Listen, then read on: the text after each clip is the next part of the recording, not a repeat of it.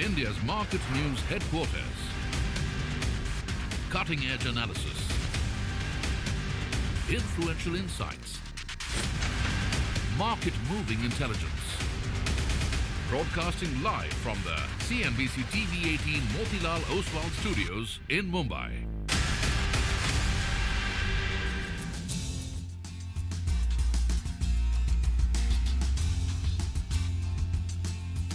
Good morning. You're with us here on a fresh new edition of Bazaar Morning Call. We are coming to you live as always from the CNBC TV18 Motilal Oswal studios.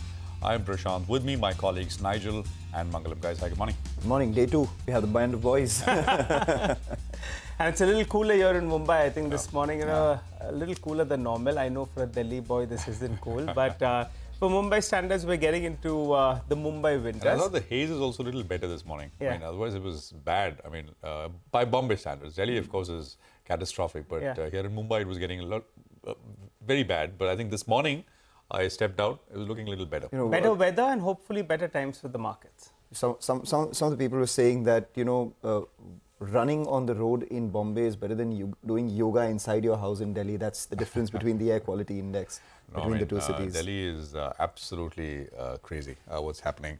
But, well, we see that every year, and every year people complain for that, for those sort of few months. And then, of course, it's unfortunately back to usual in that sense. Hopefully, authorities take charge, get a fix of things. Well, that's a conversation for another time. But let's just start by telling you what you need to know as far as markets are concerned, because it's looking a little better. I mean, and this is largely on the back of what we've seen overnight, because 2 days in a row, the markets in the US were coming off. Nasdaq had lost about 3%. Last night, a little bit of a lift, 0.5% on the Nasdaq. S&P about 0.4% higher. So risk sentiment is improved. By the way, bond markets traded better. So yields came off about 2 basis points to about 4.42. Dollar index has cooled off about 0.5%. And I suspect it's largely positioning related. Because, I mean, I think if you go back and look at the last fortnight or so, pretty much every day, the dollar index has moved up by 0.2, between 0.25% and about 0.5% or so. So a little bit of cooling off is what we've seen as far as the dollar index is concerned. Just so, post-Trump, we've got very little data in terms of how general economic confidence, etc., in the US is. We got that ISM manufacturing number. This week, we'll also get the PMI numbers, flash PMI numbers. But you had one indicator last night, NAHB builder confidence, that beat expectations. It hit a 7-month high. So this is, just immediately post-Trump. We'll, of course, as I said, get more data this week. Oil prices jumped 3.5%, 73 plus.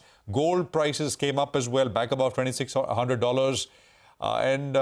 There is, of course, some development in the Middle East, which we can talk about. But I think there is another important development, which may also be kind of the common reason why both did well. So the Biden administration over the weekend actually authorized the use of, and these are news reports, authorized the use of long-range missiles by Ukraine. Russia has so far maintained that this is the red line. I mean, if Ukraine is given long-range missiles capable of striking deep into Ukraine, Russia will consider that it's at war with NATO. And I think this is something which was, unsettling, a bit of a disquiet, and you had gold which went up, and I think, of course, oil prices which went up as well. As I said, there was also that Middle East news flow, Israel striking in Beirut, and of course that's a developing situation as well. But I thought this was important to highlight.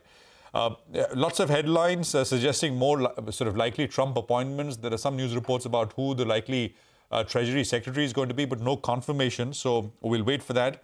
How are things set up in terms of levels? I mean, if the market, after coming off, and we have come off quite a bit, has got to come up a little bit, you've got to start to look at what it needs to get past. So then 23,748, 23,750 roughly becomes the first sort of resistance line, which the market needs to get above for things to improve somewhat. Supports come in at about 23,189. We've been putting out the same number last couple of days. That's a 61.8% retracement of the full rally from the June 4th lows and to the all-time highs. So let's see. I mean, if some gains are able to sustain. Bank Nifty yesterday traded within. It was an inside day for the Nifty Bank. We traded within Thursday's range On the way up for the Nifty Bank, the level to take out is 50,828. We left off at about 53.63. It's about 1.5% away. On the downside, the recent low is 49,904. And then, of course, for the Nifty Bank as well, you look at the 61.8% retracement. So that's a setup. I mean, also remember here locally in India, tomorrow is a holiday because of the account of voting in Maharashtra. So markets are going to not be trading. Well, global markets are going to be trading. So there is that element to throw in as well. GIFT Nifty, I think, is indicating a slightly higher start.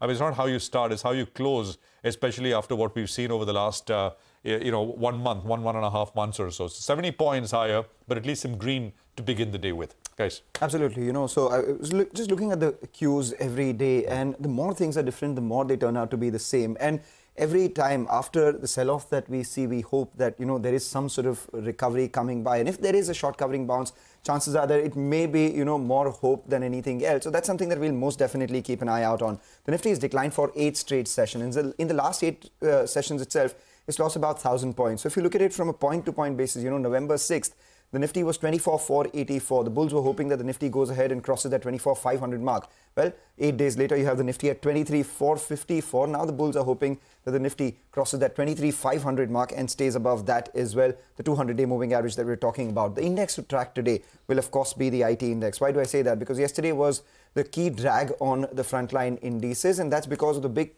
cut that we've seen in the Nasdaq over the last few trading sessions. But yesterday, the Nasdaq ended about 0.6% higher, snapped a 4-day losing streak. So to that extent, do we see some relief coming in for the IT stocks or not is something we'll watch out for. The FIS selling, we've been talking about that, right? Now that's been reducing over the last few trading sessions. Yesterday's selling was just around 1,400 odd crores, and the DII buying is outpacing that for at least the last 3 trading sessions. If you look at the net flows as well, for 3 trading sessions, they've been in positive. Yesterday it was close to 1,000 odd crores as well. Interestingly, in index futures, the FIs yesterday sold the Nifty 275 crores, not much incremental selling, but the Nifty Bank, which was outperforming, saw some purchase, so we'll keep an eye out on that one. And the broad range to watch out for would be obviously yesterday's low of 23,350 and the 200-day moving average of 23,565 itself. The one stock I'll be watching out for will be Indian Hotels. In the last 8 sessions, when the Nifty was down 1,000 points, this stock is up 10%. It's got the capital markets day today, and usually the company lists out its long-term vision in the capital markets day. So we'll keep an eye out on that. And from a short term as well, it's entering seasonally strong quarter. So we'll watch out for that one stock. Nigel. Well, that's right. The hope is that the Nifty IT stocks, they do well in today's trading session, because yesterday they got slam dunk and the Nifty Bank actually has been doing well. But if you had to pick a day, maybe today could be the day, and the bulls could look to fight back today. The reason I say that is because, overnight we have the dollar index. After a while, it was down close to around 0.5%, and that's something that you're waiting for. So a weaker dollar is something that you look forward to. And in terms of FI selling, they continue to sell. But the selling that we saw yesterday was half of the average that was seen in November so far. So normally they're selling more than 3,000 crores. Yesterday it was sub 1,500 crores. So both those 2 data points, the bulls will want to, cling on to those data points. What are the FIs doing in yesterday's trading session? Well, they added more longs and shorts. So that's surprising. After a while, we've seen that close to around 5,000 long contracts is what they added, though they continue to remain net short with 76% of their positions on the short side. Moving to the options data then, 2 strikes were very active. 23,500 call. This is getting written for the last few trading sessions. Even yesterday, more than 30 lakh shares getting added there. And on the downside, this 23,200 mark is very, very important. And we are seeing signs of some put writing out there. So we'll keep an eye out on that front. But I'll tell you what, for the trend to turn, you'll want to see higher highs and higher lows as well, which hasn't been happening in the last few sessions. So the day's highs, in fact, if you just look at it, it's been on a declining trend. Every day we're making lower highs. Even if you look at the lows, on a day-to-day basis, you're making lower lows as well. So today you'll want to see actually the Nifty get past that 23,600 odd mark, which was yesterday's high. So that's going to be the important mark that we're looking at. So in terms of levels that we're looking at, you have the 200 DMA. That's the first reference point. Resistance at around 23,650. If you can get past this mark, then you're calling for another couple of 100 points on the upside. So this is the crucial resistance zone. While on the downside, going by the options data as well, you're looking at this 23,200 odd mark. The Nifty Bank, last 2 sessions, it's been showing that it wants to put in a bit of a fight. And the bulls, they'll be counting on the Nifty Bank. Even in yesterday's trading session, it managed to defend the lower level, which is the 200 DMA. and it's closer to the 200 DMA in comparison to the 20 DMA. But you want to see the Nifty bank do well from here on. And the sense is that if we have to bounce, well, this one needs to bounce and needs to see some kind of support coming in from the tech index as well. The Nifty Financial Services Index, one of the last few weekly expiries. So that'll be another index to track because today is Tuesday. So, you'll have one of the final weekly expiries. After this, it gets back to the monthly settlement. All right, Nigel, thanks a lot for that setup. We'll keep an eye on the Nifty Financial Services, the last expiry today. But on that note, let's get you some equity calls today. Lawrence Blanco of CLSA says that in the short term, the Nifty is correcting off the October highs and continues to unfold towards that 22,800 to 22,990 downside target. Below this target level, he adds that the next chart support comes in at 21,281 to 21,555 area. He says he would look for evidence from the price structure and momentum indicators for a re-entry point around either of these price levels. He says, should the indicators fail to provide evidence of a tradable low at either of these levels, the risks will remain to the downside. Okay, well, we have Mahesh Nandurkar of Jefferies commenting as well. He says an unlikely consumer sector earnings decline, broad-based earnings downgrade were the most disappointing aspects of the September 2024 quarter results. As Q2, this is due to weaker revenue growth and margins. He says 12% earnings growth for Jefferies coverage. This is excluding oil and gas and metals, was still respectable though. Nifty EPS growth for FY25 is now projected by them at below 10%. Mahesh adds potential government spending pickup, easy liquidity should help growth sequentially. He goes on to add banking sector remains their high conviction bet and a buy.